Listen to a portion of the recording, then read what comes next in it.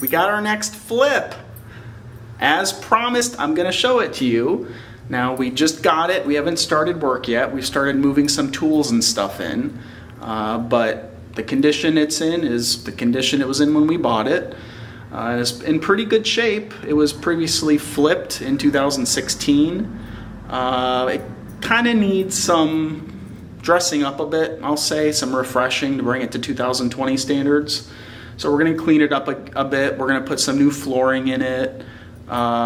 A lot of the exterior paint needs to be repainted, so I'm going to have fun scraping paint off old wood and redoing that.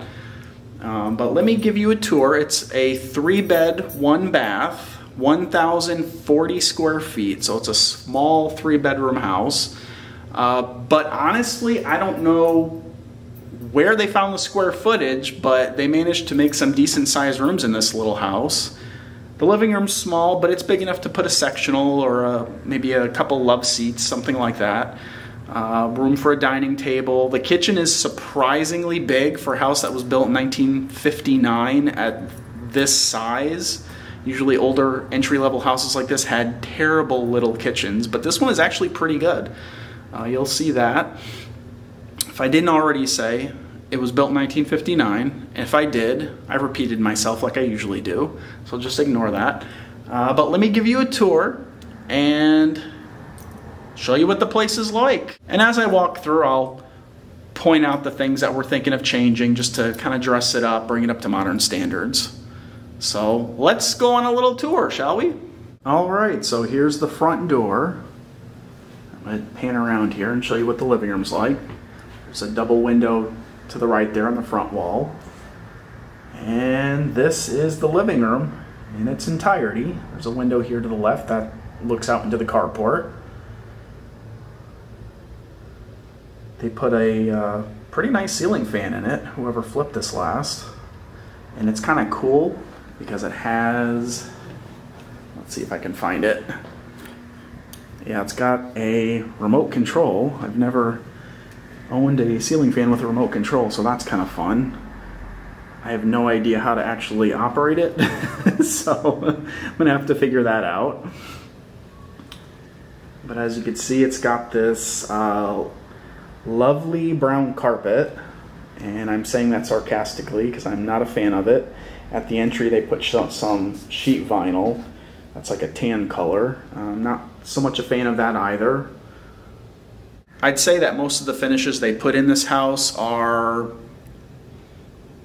like apartment grade, basically. The carpet, sheet vinyl, stuff like that. The only upgrade I would say they put in is the granite countertops in the kitchen. I'll show you that. Everywhere that there's this lovely brown shag carpet, I'd like to put a wood look type flooring. I don't know if we want to go with laminate wood look or vinyl plank that's a wood look. It just depends on what the subfloor is like and what type of flooring we can put on top of that. This is an older house, so the subfloor may not be the smoothest and most level. So let me pan around the living room here.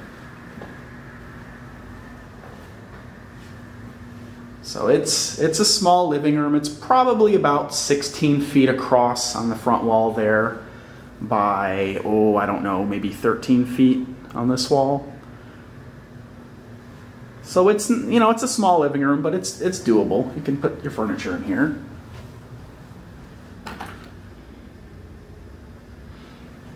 And then through this opening here is your dining room.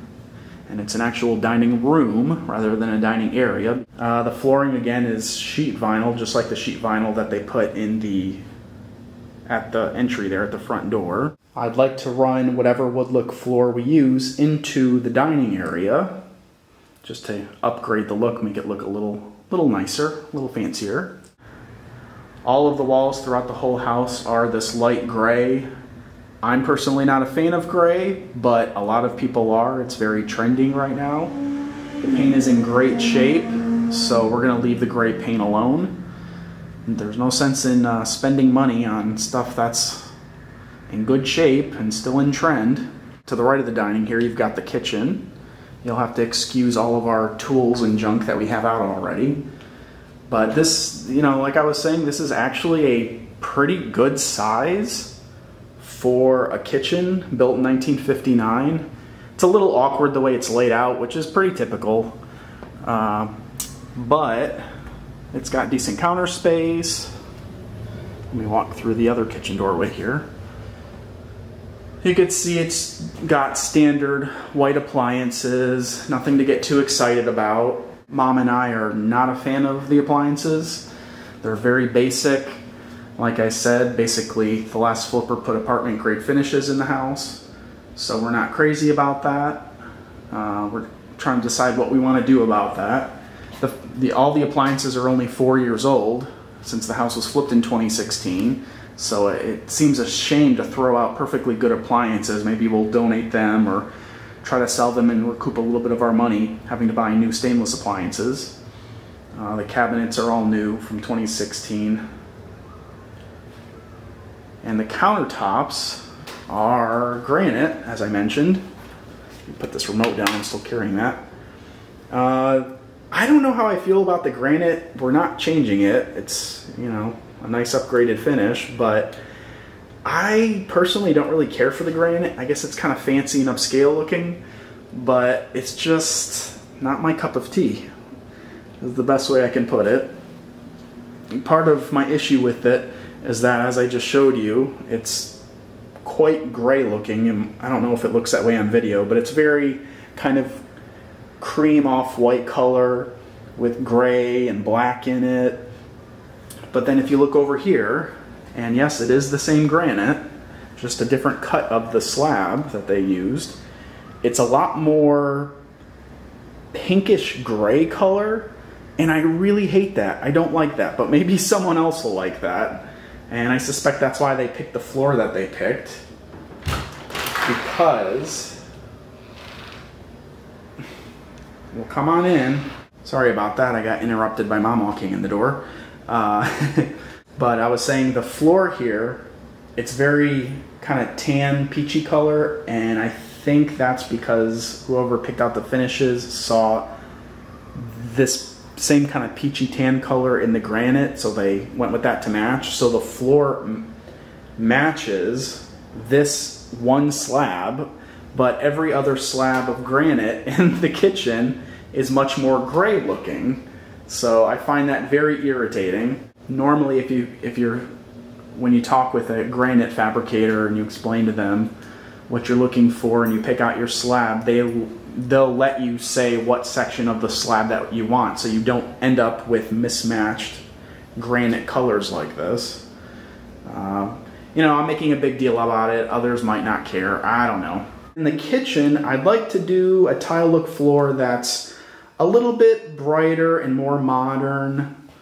I'm actually thinking about perhaps using the same white marble vinyl tile that we used in the last flip. That was just a really crisp, clean, sophisticated look. And it's waterproof, so that's great. So I'm thinking we might use that here too, or something that looks similar to that. We'll see. I don't know how that's going to look with the granite countertops. I don't know. It might clash with it, so we'll see.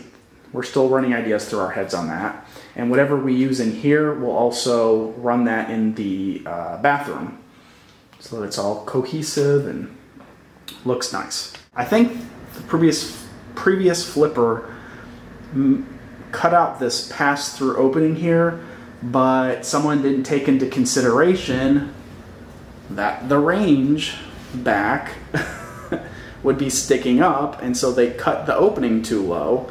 So we're racking our brains trying to figure out what we can do to remedy that. It's really unsightly. It looks very unprofessional. You can see from the living room, the back of the oven shows. That was not done correctly. Someone goofed up on that.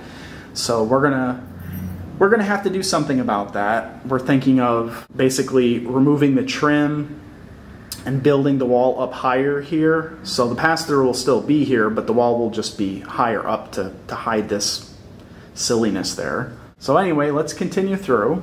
To the right in the living room is the hallway that leads you down to the bedrooms and the bathroom. The HVAC closet is right here. Again, more lovely brown carpet. It's throughout most of the house, all the bedrooms and the hallway, as you can see. And that's the bathroom right there. But before we go in there, I want to show you to the right of the bathroom, there is a linen closet, little linen closet. And there's actually another one in the bathroom that I'll show you in a second. But let's check out the bathroom first. So they put a cute little frame mirror here and a standard kind of cottage style vanity. So that's all gonna stay. It's in good shape and it's cute. The same peachy tan color sheet vinyl. And then they put in a new tub and they tiled the shower here. And I really like the tile that they chose. It's just, I love this little accent that they did. I think that's really cute. Standard kind of stainless nickel, whatever, shower head. And then the ceiling. Why am I showing you the ceiling? Because they did tongue and groove wood. I don't know why they did that. I think it looks nice. It's just unusual. Maybe there was some old water damage or something. And that was their solution for fixing that. It works, I guess. You've got a nice size little window there. Let some natural light in. Turn around, look the other way. And then you've got a second linen closet here. You can never have too much storage space in a house, especially a little one like this, so that's really nice. There's a digital thermostat. It's pretty fancy. I've never interacted with one like this before, but I've been having fun trying to figure it out. I'm not that techie of a person, so it's been interesting. Anyway, to the right here, you've got the first bedroom, which I believe is the smallest bedroom. It's probably about, I don't know, maybe 8 feet by 10 feet. So it's a small bedroom. It'd be good for a little home office or for a child's bedroom. Single window there. And then all of the closets in all of the bedrooms seem to be the exact same size. They're about 4 feet wide and your standard 2 feet deep with your typical shelf and closet rod. Nothing special there, but sufficient. And continuing down to the end of the hall is the second bedroom, which I think is the second biggest bedroom. And this bedroom, yeah, I would say this is a little bit bigger. It's a corner bedroom, so it has 2 windows, which is nice. This bedroom is probably about 9 by 11, I'll say, so it's an okay size. It works. You could fit a queen bed. Closet, same 4 foot wide closet.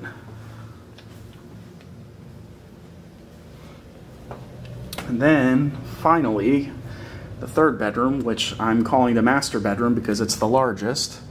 And it's probably about 12 by 12 or 12 by 13 perhaps. And it's on the back corner of the house, so you've got 2 windows again, which is always nice. And again, for the third time, you've got your 4 feet wide by 2 feet deep closet.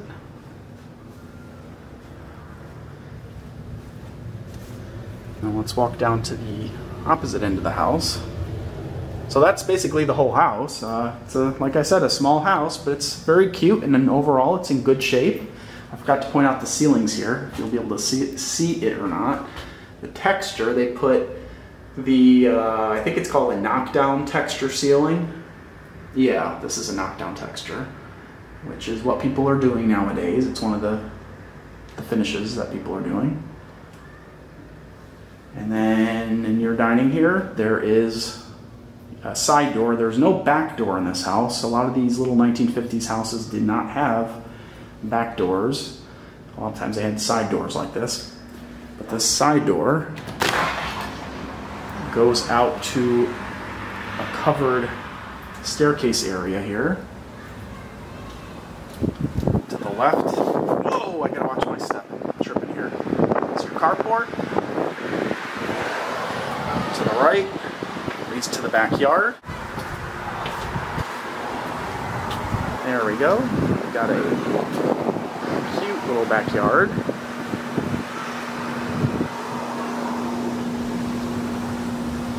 So here's where we just came out on the side of the house. That's the side door. You can see the carport, the car's in there. And you walk out the back here. In typical Florida house fashion, you've got an exterior, well, I'm saying exterior, but it's an indoor laundry room, but it's detached from the house itself. You have to walk outside. Not ideal by modern standards, but very typical of Florida houses.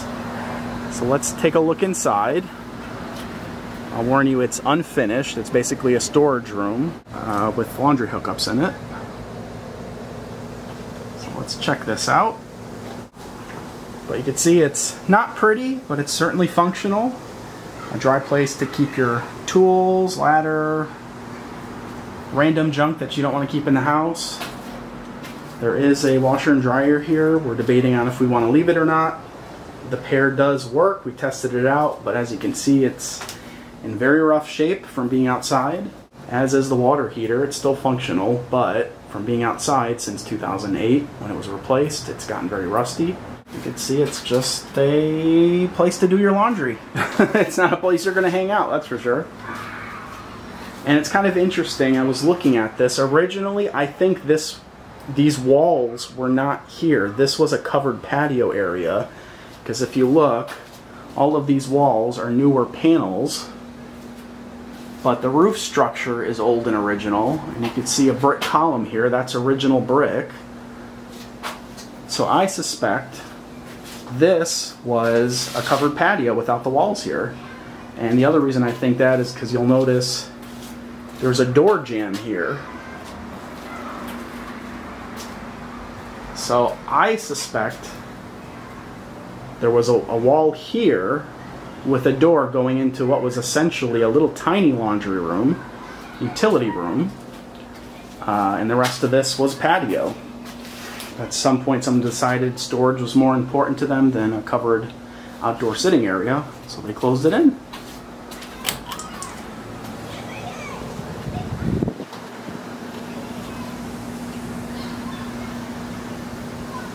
Alright folks, so that's a wrap for today's video. It just dawned on me, I was talking about that white marble look tile floor. If you've got no clue what I'm talking about, please go ahead and watch the other video.